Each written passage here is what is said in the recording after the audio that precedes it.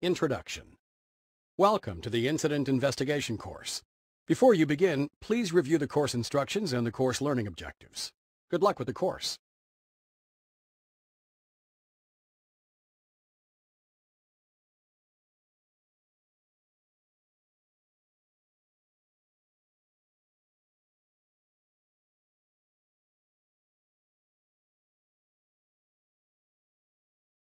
Incidents happen more frequently than we would like, many times appearing to be unpredictable.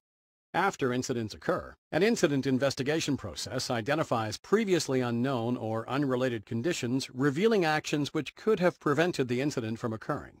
This course will assist supervisors in responding effectively and following the processes developed for municipalities when incidents occur.